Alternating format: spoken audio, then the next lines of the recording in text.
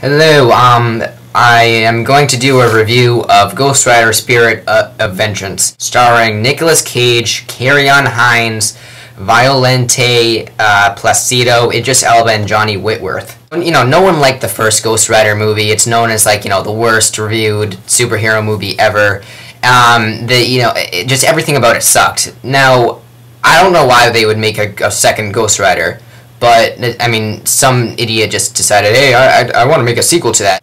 This movie had terrible marketing. I didn't even see the trailer for this movie. But, I mean, this movie, I couldn't believe it is so much worse than the first one. The first one was not very good on any level. But, I mean, this was just terrible. Now, this movie is about, like, you know, Johnny Blaze, fucking, he's like, it like, has nothing to do with the first one at all. But he's, like, you know, still, he has that curse in him still. And, he's just, like, you know, hiding out in this just place in, like, Europe or whatever. Now, a character played by Idris Elba, you know, comes to him and says, look, you need to save this boy because he's, you know, almost gonna, he might be controlled by the devil or whatever. And, you know, Johnny Blaze has a little bit of the devil in him, and that's where he gets his power, and maybe he can help out. This is from the director, this is from the pair, their name is, they call themselves Neville Dean / Taylor. They're two guys, and they directed the Crank movies, which I haven't seen, but they also directed Gamer. And I can honestly say they are the worst action directors I have ever seen in my life. Worse than Michael Bay. Michael Bay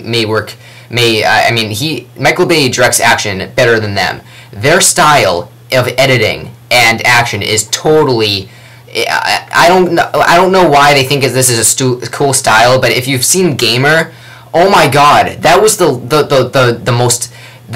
just the most painful action experience in an action movie ever, because I don't know why, if they think it's cool, they have a terrible, all their, like, camera angles are horrible, like, you know, they're always, like, in this corner of, like, someone's face, and then, like, they fast forward and then rewind and then fast forward, and there's absolutely no room for you to breathe. At least in the first Ghost Rider movie, there was, you know, some time where you can relax and just watch the camera sit still on someone and, you know, watch them have a conversation, and there's a little character development. But in this one, it's like there's no, every time, like, a regular conversation is going on, and it's done in this weird way where it just distracts you, and there's no room to breathe at all. And the action scenes are also directed horribly. It's like on fast forward, and it's, I don't know, it's like a montage of fucking action scenes. The writing in this movie is just terrible. I mean, the dialogue is totally laughable.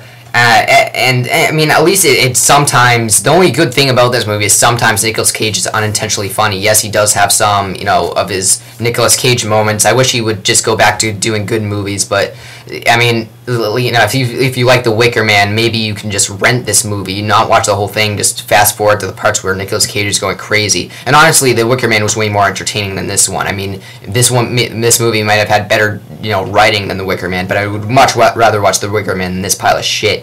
The villains are horrible. I mean, none of them are at all, like, convinced, like, you know, menacing or anything.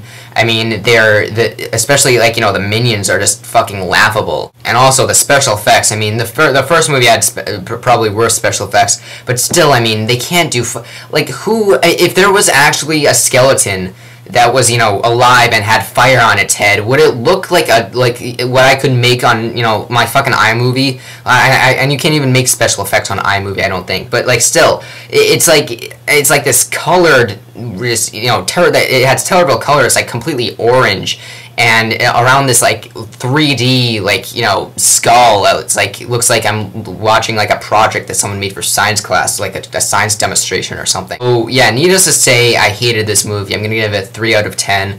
Worst of the year so far. At least I did get a couple chuckles out of it, but just because Nicolas Cage was so weird. But yeah, you know, I hope that they're trying to make it Nicolas Cage laughable, because, you know, they're like scenes of humor where it was so, like Nicolas Cage was just, like, you know, all acting weird and stuff for no reason at all. I don't know. Yeah, 3 out of 10. Just don't see this movie. I saw Safe House. I'd give that a 7 out of 10. So see Safe House if you really want to see anything, because honestly, everything else looks like it sucks. Like The Vow and This Means War. I haven't seen those two movies, but I don't know.